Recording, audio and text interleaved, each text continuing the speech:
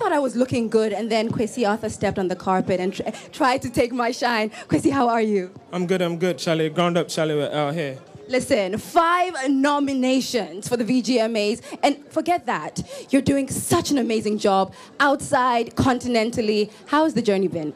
Like, it's been crazy and amazing at the same time. Like, meeting new people, going on different stages. Like, it's been amazing. Right. I'm just grateful. That's right. Yeah. Now, there was an interview with your dad. He was so proud of you, and Ghana's proud of you too. But he was like, the hair.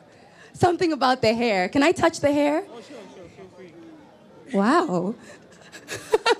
I finally touched the hair and it feels absolutely amazing. What do you have planned for this year, moving forward? Live from Nkrumah Chrome Volume 2 is out now. So if you haven't checked it out, Charlie, make sure you check it out. Plus more music on the way. We're doing different shows, tours, Charlie, ground up to the top. Right. Collaborations? Oh yeah, definitely. Can you give us a sneak peek in who you're collaborating with? International artists, maybe? Charlie, just watch out for more new music. He doesn't want to let the cat out of the bag, but I'm sure it's going to be fantastic. Ramsey, how are you doing? Can only get better. It's been so long since I saw you. Maybe 20 years. It's been 20 years since I saw you. Oh, that's VGMA. That's right. How have you been? What have you been up to?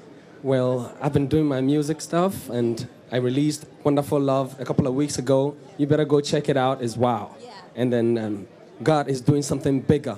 Just watch it out. You're looking as hotter than hell.